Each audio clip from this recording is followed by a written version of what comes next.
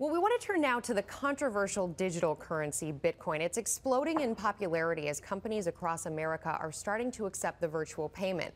But lawmakers on Capitol Hill are just scratching their heads, having a very hard time coming up with a plan to regulate and tax the new money, mainly because, well, a lot of them, let's face it, they don't really understand how it works. Critics also say that it's used for drug smuggling and money laundering, but it's not all negative reviews out there. And I want to bring in the guy who's helping small businesses bloom by accepting Bitcoin as payment. We want to welcome Farbod Sharaka. He is co-founder and CEO of BloomNation. And Farbod, you've brought some flowers along with you. Explain how the flowers fit into this whole Bitcoin theme. Well, it's kind of the opposite of drugs. We're turning it into a beautiful thing of flowers. So for us, this is an opportunity to tap into a whole new customer base, tech-savvy young people that want to send flowers online and want to use Bitcoin to send them. Why would I want to use Bitcoin to send flowers like this instead of cash? So for one, Bitcoin is a lot more secure. So a lot of people are afraid of it. And even BloomNation, as when we started evaluating it, we thought it's kind of a scary area to play in. But we soon realized it's more secure than credit cards. So it's an easy choice. Right, and security clearly right now is a big question. You just saw the massive celebrity hack, all of these celebrity photos hacked into, questions about how secure the cloud is. How does Bitcoin differentiate in terms of its security from something like a PayPal or cash or a credit card?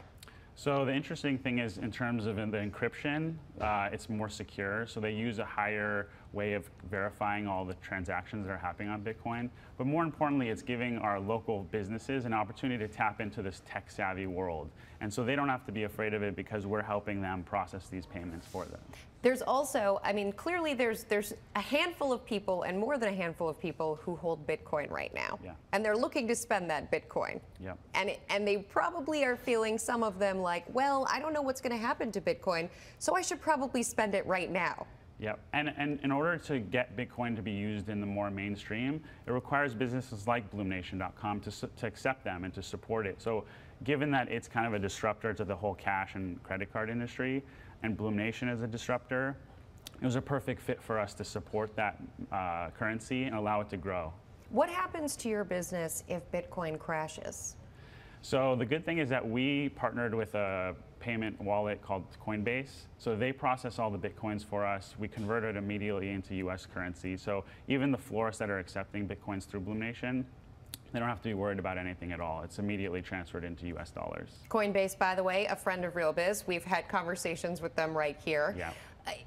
For the other businesses like yourself who are the first movers on this, who are incorporating Bitcoin into the model, how significant is it to your business plan to be some of those first adopters and to potentially grab that market, especially if it gets bigger?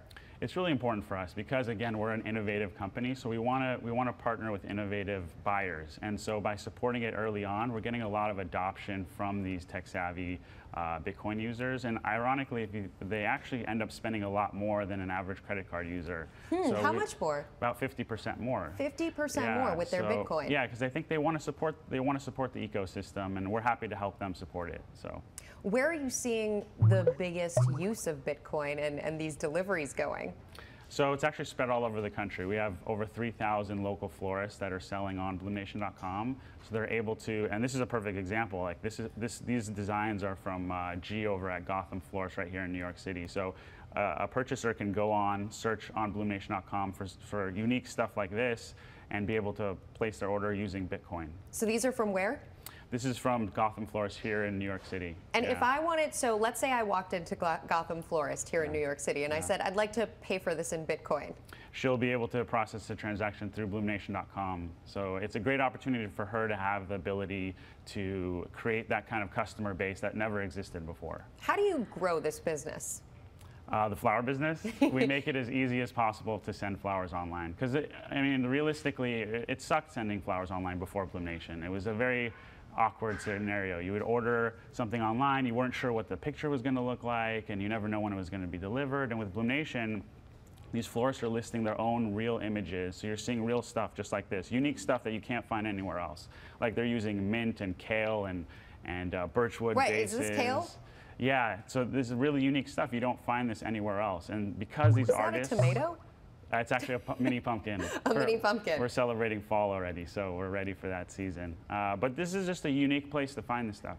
So the idea, not only disrupt multiple industries by enabling Bitcoin use, but clearly disrupt the floral industry by trying to do things very differently than some of the big players out there. Yeah, the idea is innovation. It's an old industry. It's been around forever. People sent flowers back in the day. They're going to send it forever. So we want to bring back, you know, the fun and excitement and use technology to get that point. So you're able to see real photos. You can even we even allow the florist to snap a photo of the arrangement before it goes out the door.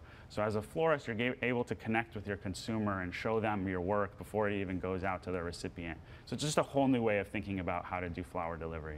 And how about the florists themselves? What have they seen happen to their own business since dealing with BloomNation? Huge changes. So, you know, now florists are able to connect with their customers. They're able to show off their creative talents, and they couldn't do this before. Other sites like 1-800-Flowers and FTD, they stuck them with a catalog where they had to fill recipes, and they kind of felt like employees of these services. We're letting them show off their talents, which ultimately creates a competitive advantage for them. And florists are thriving through our platform. So BloomNation.com is this whole community that's come together, almost like an Etsy for flowers. Almost like an Etsy for flowers. With Etsy and with some of these other services that enable so many small businesses, as a consumer, it can be overwhelming. The whole idea of curation is still going to be a question. Is that an area that you plan on moving into? Yeah, as we're getting more and more florists to join this platform, curation becomes very critical for us. But with that said, we have some great florists and artisan florists that are showing off their talents, and we're excited to have that opportunity. Well, thank you so much, Farbod Shiraka. And Thank it's you. BloomNation. Yes, BloomNation.com. If a florist is out there watching, how do they get on board?